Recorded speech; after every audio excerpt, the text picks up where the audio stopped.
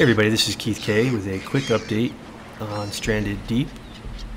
I am now playing version 0.24, and as one of my viewers pointed out, one of the updates in this new release is that instead of having to hold tab down to open up your backpack menu, you can just tap it and have it stay open if you go to Options and under Input, toggle radial menus open.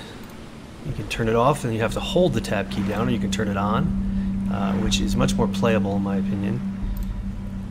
And then all you have to do is just tap the key and you can then use your mouse to select the item that you want. One of the more frustrating things that a lot of people have commented on with this update is that existing structures seem to have completely fallen apart. So you can see that my coconut holder here, bottom fell out and all the coconuts fell down. Same thing with my my house here. Everything actually fell through the floor. This bed was up there, as were all these things.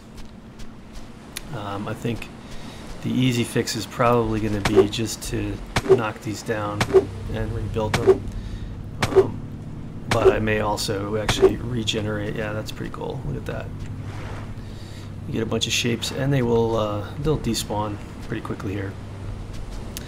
So I may take care of that off screen, just kind of clean things up a bit here, or I may restart. I'm not sure yet. One of the other things you'll notice right away, though, is that they took away the discovery fog. So islands are back as you'd seen them before. You can see that one off in the distance. This sort of island preview is back.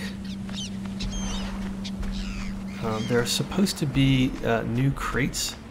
I haven't found any yet, but that may require actually generating a new world. So I'm going to play around with this a little more, and we shall see what that yields. But for now, that's a quick 0.24 update, and I'll be back again soon. As always, if you want to see more of these videos, please like and/or subscribe. Thanks a lot, and I'll see you soon.